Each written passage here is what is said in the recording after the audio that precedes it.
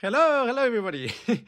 Well, I'm just utilizing this new camera and microphone thanks to Kurt from Theories of Everything that just interviewed me.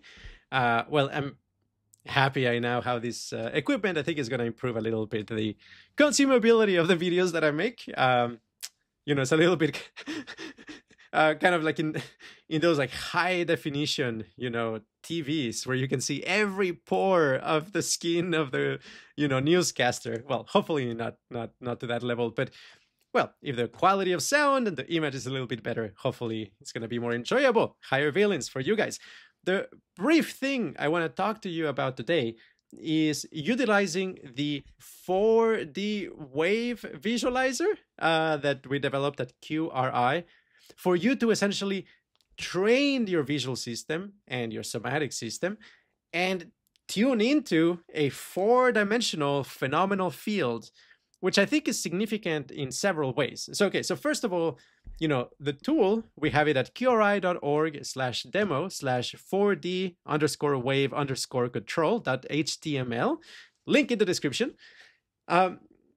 First of all, I wish I had this tool when I was, studying linear algebra in college or even in high school, because you can learn quite a bit how a matrix transformation works. How you take any point, let's say in a 4-dimensional space, and you represent it as a vector, 4 vector, and then you apply a matrix transformation to it and it sends it somewhere else.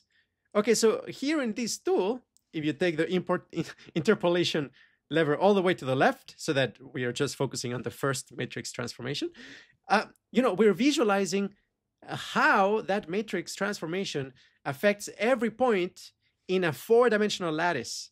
Well, at first it looks like just 3D, which you can flip around with a mouse, but it's actually 4D, except that every point actually has a bunch of points overlapping on it, because it's sort of like projected in such a way that the 4th dimension, in this case encoded with color, has all of the dots align on top of each other.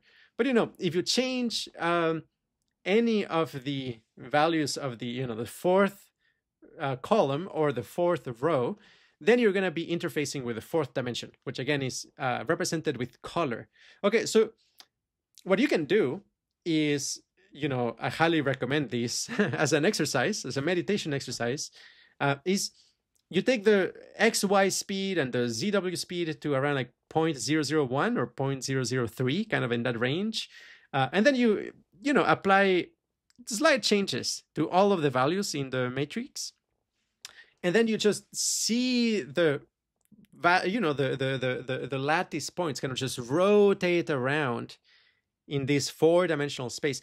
So what is going to be very tempting is for you to kind of like see 2-dimensional or 3-dimensional patterns. But effectively what's happening is, you're having this 4-dimensional lattice and you're rotating it because it's 4-dimensional. You can rotate it in 2 ways at once. That is one of the beautiful things of this tool, is that you can really start to learn how 2 simultaneous rotations can happen in a 4-dimensional object. If you just click, for example, the XY rotation, well, that's going to be a standard 3D rotation. If you just click the ZW rotation, you're going to have what we call a mixed rotation, where points are going to be kind of like moving back and forth in a line while changing color. But you see, the color is actually movement in another dimension. So it's effectively the dots are kind of like doing a circle. But to kind of experience or understand the circle, you have to kind of like realize that the color is also an axis of displacement. But then, when you combine both the XY and the ZW rotations, then you have kind of this mixed rotation of color and displacement together with a 3-dimensional rotation.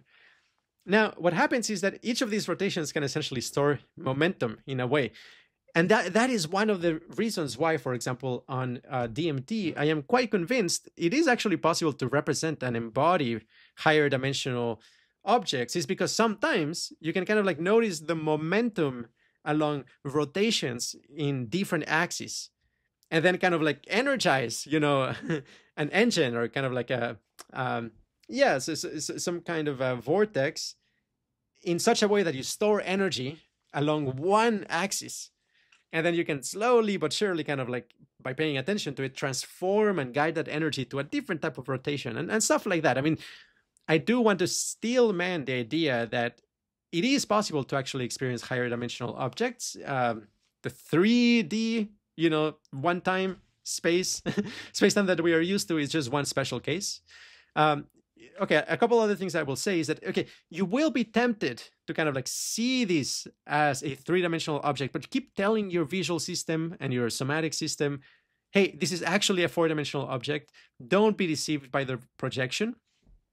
And the other thing is that you can try to kind of like imagine that the whole volumetric space of your experience is just kind of like one layer painted of a certain color. And then there's kind of like a rainbow. It's actually a color wheel, but you can think of it as kind of like a rainbow of experiences on top of each other, each of which is three-dimensional. But the color kind of like encodes that extra space where effectively you will have kind of this like stack of three-dimensional experiences, which can behave as a four-dimensional volume. And then as things change color, they're kind of like dialing into different, levels of this of this stack. I mean, it's almost kind of like having a book that as you flip the pages, it goes from like red to blue as a kind of like rainbow transition. Every layer, every page is just one color, right? And so you can dial into one page by choosing the color. It's going to be something like that, but rather than the book being these two-dimensional kind of like planes on top of each other, think of it as this kind of like three-dimensional or really 2.5 dimensional, this diorama-like shape of different colors stacked together. And then the dots are kind of like moving around it. And rather than trying to focus in any of the projections or the walls of the world simulation, try to really relax and embody the four-dimensional rotation.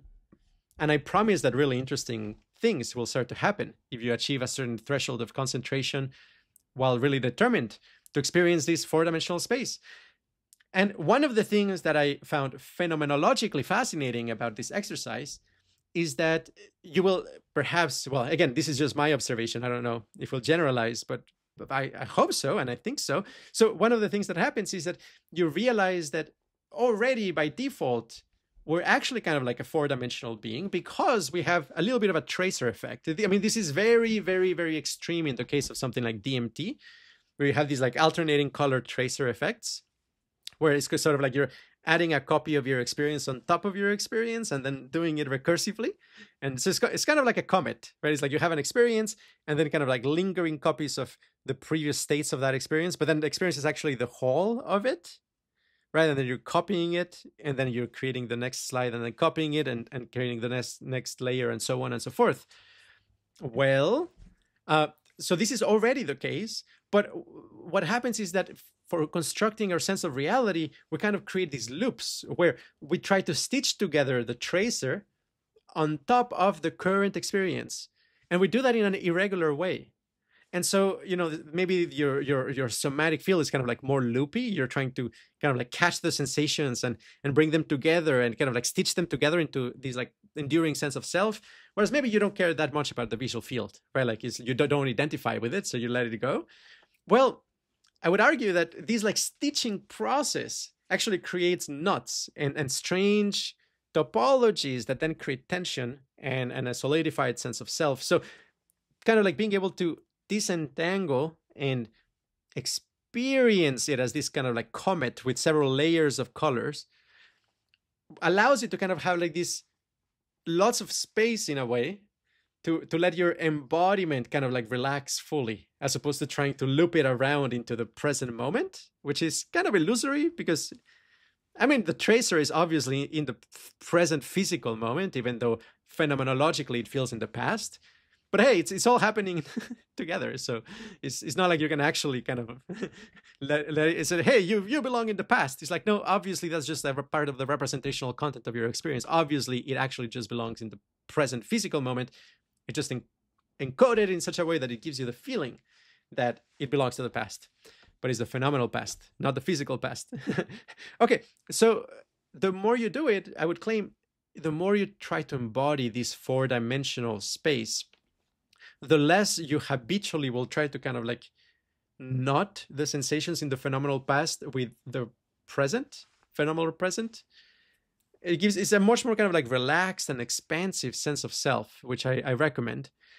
And yeah, in particular, I am very curious if any of you, for example, I'm not recommending you do this. I mean, it's just that, hey, if you're already planning to, take mushrooms or ketamine or DMT or 5-MeO or one of these exotic substances, exotic states of consciousness, again, I don't recommend you do it. And if you do it, do it in a place where it's legal, under proper supervision, with good set and setting. But if you do it, I would be very curious as to how you experience these, because there are some reported really profound interactions. I mean, in general, with a lot of the simulations that we have done, the coupling kernels, systems of coupled oscillators, they look really different and very powerful on an altered state of consciousness of the psychedelic type, or dissociative type, more so the psychedelic, but especially the 4-dimensional lattice, because then you can actually use a tracer effect as this kind of fourth dimension. And because you're not trying to stitch together the phenomenal past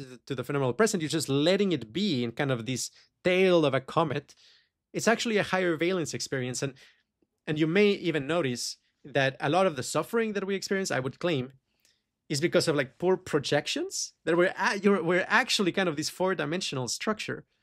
But because we're trying to represent a phenomenal present that is 3D, we're constantly kind of like projecting it into 3D, and it doesn't quite fit. And worse, it actually self-intersects in weird ways. I mean, that's one of the things that you can see with the tool. If you can kind of like slide the interpolation slider, and depending on the parameters, sometimes you can see kind of like the hypercube kind of squishificate, kind of like it squeezes onto itself, it compresses and it inverts. Well, that in 3D would be very unpleasant, because there would be these weird pinch points and it would be hyper pressurized. So don't do that. I mean, do it, but rather than interpreting it as a 3-dimensional effect, instead tell your whole system, hey, this is a 4-dimensional structure. Don't pay attention to the projection. Realize that this is a 4-dimensional structure. And if you do that, then it doesn't produce a squishification, which is so much better. And my guess is that, yeah, you can keep practicing it, and then you may become a 4-dimensional being. I mean, of course, you're going to continue to be here and interact with others, but your rendering of your world simulation may instead be kind of this more relaxed 4-dimensional layered kind of like book. My sense is that, yeah, that's maybe connected to enlightenment. Yeah, I wonder if other people try it. So anyway, don't hurt yourself. Just do healthy and fun things. But it's just a tool worth trying. I'll share some of the fun parameters in the video description and try it out. All right, infinite bliss, everybody. Take care. Ciao.